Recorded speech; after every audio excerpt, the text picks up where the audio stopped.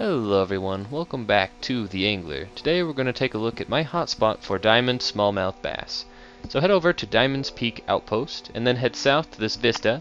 In the description you'll see that smallmouth bass are listed as well as a plethora of other fish, but we're mainly going for the smallmouth, and you'll see that is where I caught my diamond right there.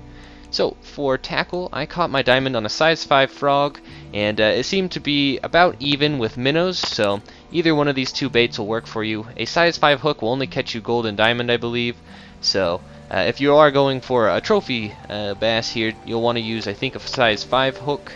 However, these first couple of clips I was getting a feel for the area, and I did catch a couple silvers, but I was using a size 7 hook, so I think if you do want those bigger ones, you're going to want to stick with a size 5. And you'll see there's another silver right there. But then this last clip, I switched over to that size 5 frog, and I believe it was my second cast I hooked this smallmouth.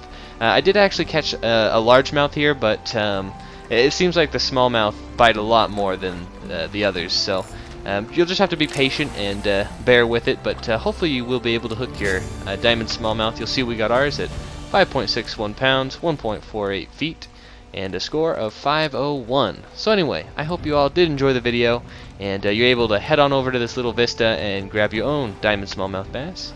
And until next time, thanks for watching and happy fishing.